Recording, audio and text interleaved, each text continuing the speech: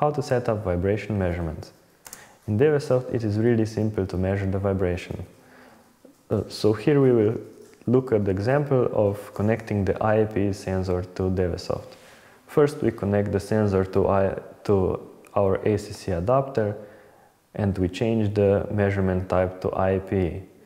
If the amplifier name is green, this means that the connection is good and we can proceed.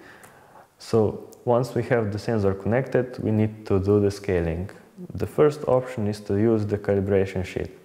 This usually comes with the sensor and all we have to do is write in the sensitivity to our channel setup.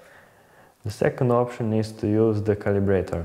If we don't have the calibration sheet, we can put the accelerometer to Calibrator, which has known amplitudes.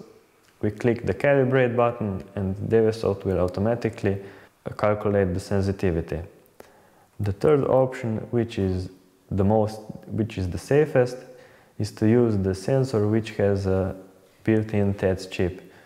All we have to do in this case is to connect the sensor, change the measurement to IEPE, and then everything else is set up automatically.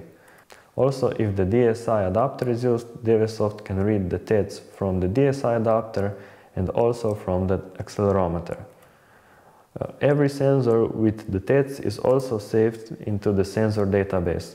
So here we have an empty sensor database and we connected the sensor and we can see that all the information were saved also into the sensor database.